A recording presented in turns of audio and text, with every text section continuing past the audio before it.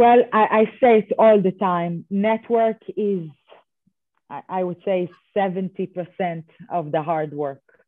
And I say it because when I was younger, way younger, when I was in college in New York and when I was traveling the world for basketball, I did it in a natural way. I wanted to meet people and I always, connected and kept in touch with people. I didn't realize that this attribute I had in me of enjoying, talking to people, enjoying being around people and being such a friendly human being will actually take me this far because I was too young to understand it.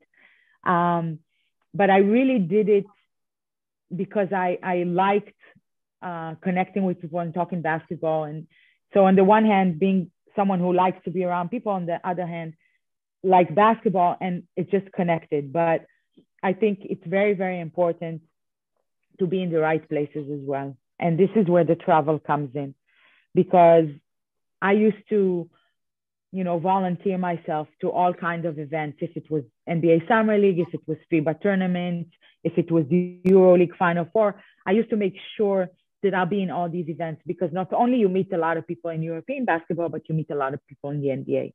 And if your end goal is to be in the NBA, this is where you need to be. And you need your voice to be heard. And you need people to start knowing who you are and what you do and what do you know to do, right?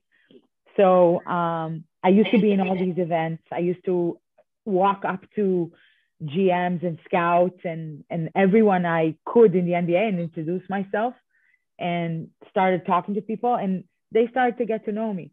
So if at the first time they see me and we just say hello and talk, the second time is I'm joining a dinner here or I'm joining an event there and they start getting used to it. They start getting used to me being a part of this world. And it just evolved. And of course, some of these relationships evolved to long lasting friendships. And I can give you an example. Kobe Altman from the Cavs. I met him a few times when he was still a scout with the Cavs because David Blatt was the coach of the Cavs and he came with him to Israel. And this was my initial meeting with Kobe. And then after that, I was running Basketball Without Borders for the NBA in Israel. Kobe was a part of that, and we became even more closer. And then when I was looking for a job, and I saw him in Summer League, and I told him I'm looking for a job, he immediately invited me for an interview and to meet the staff. And I got interviewed by a bunch of people here.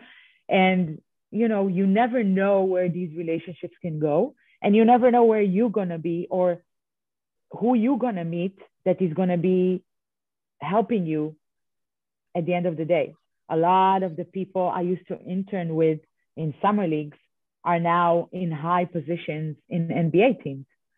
So we're all kind of have our own network of people that worked together 10 or 12 years ago. And now we're all in NBA teams. So we're in a position to help each other.